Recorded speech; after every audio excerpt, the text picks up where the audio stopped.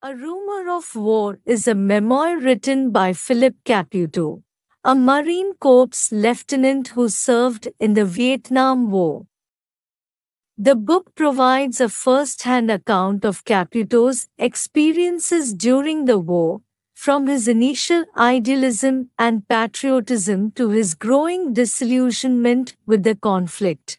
Caputo describes the brutality and senselessness of the war and the toll it takes on the soldiers who fought it.